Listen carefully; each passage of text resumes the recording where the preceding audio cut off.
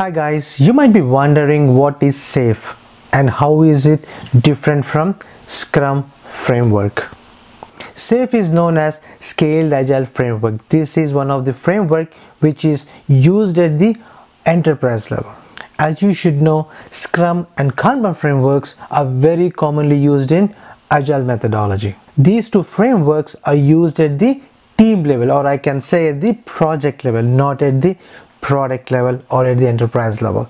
But whereas SAFe, Scaled Agile Framework, is used at the enterprise level, not at the team level or the project level. The main objective of the SAFe is to help cross-functional teams to collaborate more effectively and find a solution to the problem while scaling Agile beyond a single team.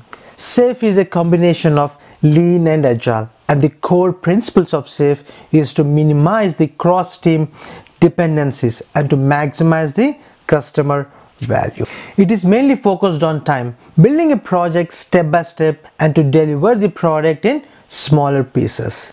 Same as Scrum sessions or daily stand-up calls during the Agile, Scrum of Scrums is conducted daily for SAFe. Usually, Scrum Master from each Scrum team is invited to participate.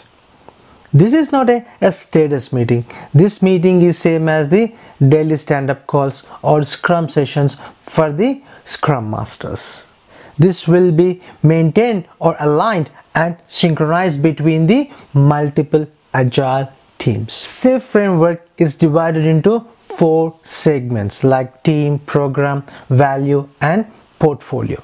Portfolio is the team who is responsible for the entire system. In other words, they're responsible for funding the products. The key players are Agile leaders, the portfolio managers, or the chief product managers, or the enterprise architects, or some organizations include CIO, CTO, other executives within the group. They maintain a prioritized backlog for both architectural and the business epics in order to execute the organization roadmap and to develop a new products. Program level does contain multiple teams like business owners, architects, or DevOps, or customers. They work together under program management to deliver the value streams, and these value streams are delivered in Agile release train at the program level.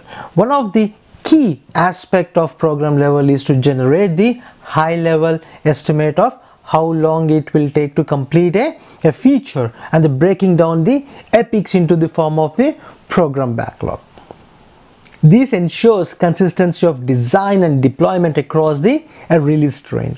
Value stream is all about value deliverables. The layer is responsible for sequence of activities to provide the value deliverables to the customer. It does contain a series of steps to build the solutions that provide a continuous flow of value streams which are carried over the Agile release train and develops to the customer. Let's say event triggers. When bank customer wants to transfer the funds, then series of steps needs to build to complete the successful transfer that gives value stream deliverable to the customer.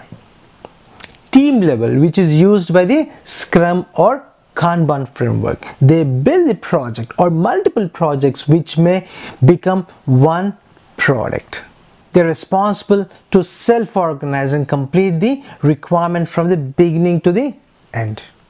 The key players are product owners, a Scrum Master, business analysts, developers, and testers.